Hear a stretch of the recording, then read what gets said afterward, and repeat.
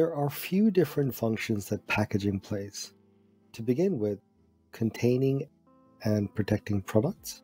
Packaging enables specific quantities, for example, grams, liters, physical protection due to handling temperature breakages, for example, egg cartons protecting eggs.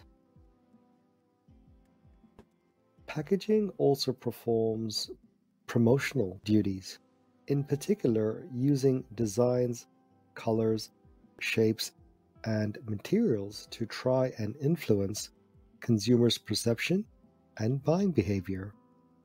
It also acts as a silent salesperson, as good-looking packaging will catch the eye of the potential customer and silently influence either positively or negatively the perception the customer may have towards the product.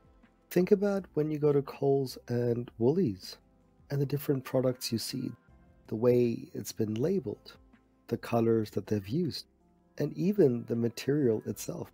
All these elements help to promote a product, even if you've never heard of it.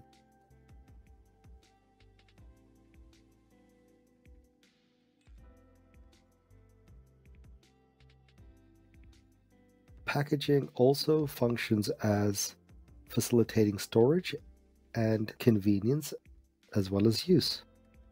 Retailers prefer products that protect, prevent spoilage or breakage, and extend product shelf life, whereas consumers want convenience, easy to handle, open and reclose, as well as different sizes. Have you ever bought a can of tuna or a can of Coke? They have that little clip thing up the top that you can snap back and pull the packaging open. Or maybe a packet of tortillas. Do you notice how they have that handy slit at the side that is resealable? Or what about bread with that little plastic bit up the top? These are all examples of facilitating storage, use, and convenience.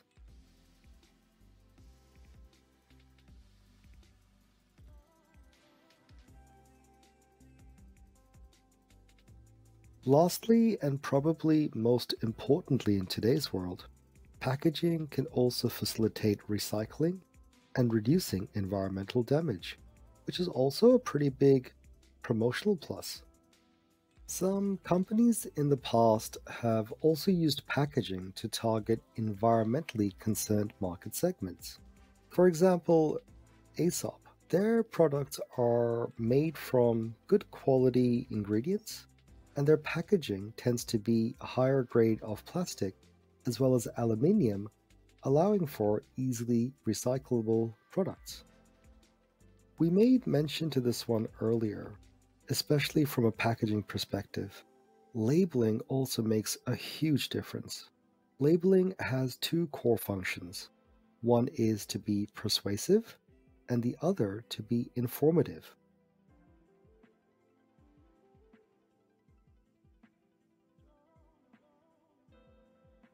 Persuasive labeling, a type of packaging that focuses on promotional theme or logo, with consumer information being secondary. For example, claims such as new, improved. Whereas information labeling is a type of packaging labeling designed to help consumers make proper product selection and lower their cognitive dissonance after the purchase. For example, nutritional information on food packages. Product guarantees, an assurance that the product will not break too easily, will work and perform as generally expected, also promotes the quality and use of the product, and declares that the product free of defect or failures, or flag to the consumer that if they buy, their risk is minimized. Under Australian consumer law, most products and services bought in Australia as of 1st January 2011 comes with automatic consumer guarantees that the product or service you purchased will work and do what you asked for, Products must be of acceptable quality, that is, safe, lasting, with no faults, as well as look acceptable.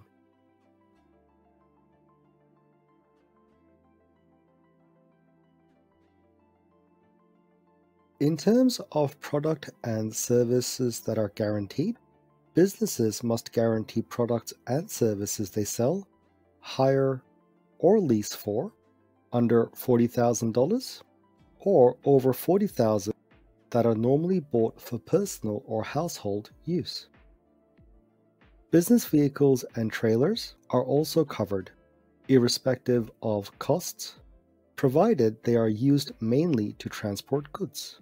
Businesses must provide these automatic guarantees, regardless of any other warranties they give to you or sell you.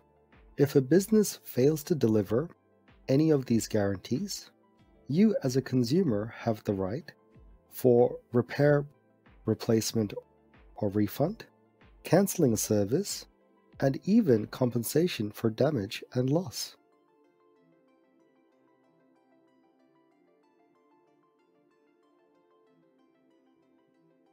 There are a few things, though, that voids a guarantee. For example, you bought a product but simply changed your mind, misused a product in any way that caused a problem, knew of or were made aware of the faults before you bought the product, or asked for a service to be done in a certain way against the advice of the business. Overall, as a customer in Australia, you are protected under the Australian consumer law when you buy products and services. Warranties: the making of extra promise, verbal or written, by the manufacturer, supplier, or importer about their products. There's also voluntary warranties. These are promises made by a seller, manufacturer, or service provider about what they will do if there is a problem with goods or services. And then express warranties: an understanding, assertion, or representation relating to the quality or condition of goods or services that also include the availability of servicing or parts for goods or services, or the availability of matching goods. So, according to the ACCC, which stands for Australian Competition and Consumer Commission, a warranty is a voluntary promise offered by the person or business who sold the product or service to you.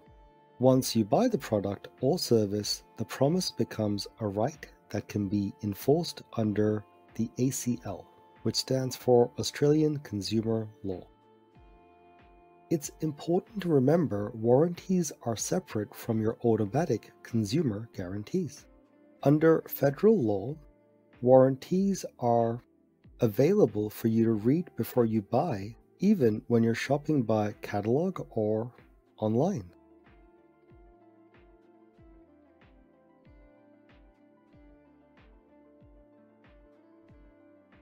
In terms of how a warranty works, with a full warranty, a company guarantees to repair or replace a faulty product during the warranty period.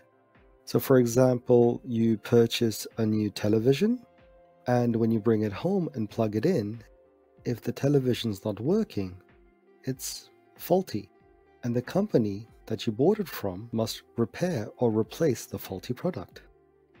If the product is damaged or defective, companies will offer a full warranty and will replace the product within a reasonable time. A limited warranty, though, might cover only specific parts or certain types of defect. In the past few years, there have been cases of product recalls, especially in the auto industry. This is where a manufacturer determines that a car model or several models has a safety-related defect or does not comply with a federal safety standard. When this happens, automakers will alert owners to the problem and usually offer a free repair. Commonly recalled products include child safety seats, cosmetics, food, medication, toys, and of course, vehicles. At the end of the day, as marketers, we must conduct ourselves with ethics and create products that not only meet the needs and wants of our customers, but consider the full cycle when a product is at its end, that it can be recycled or upcycled, and thereby not only provide the essential good or service to the current generation, but for many more to come.